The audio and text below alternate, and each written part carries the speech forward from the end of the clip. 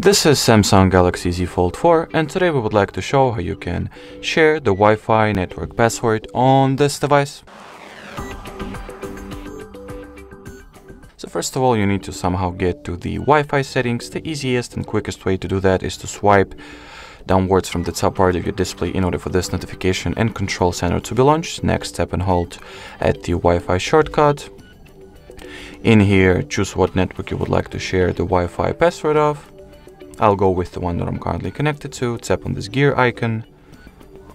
And in here, at the bottom left corner of this network details page, of the second half of your display, tap on this QR code icon.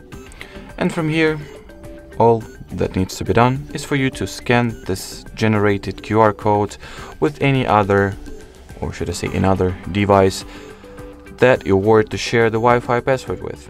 Alrighty, so that will be it for this video. Thank you so much for watching, and bye-bye.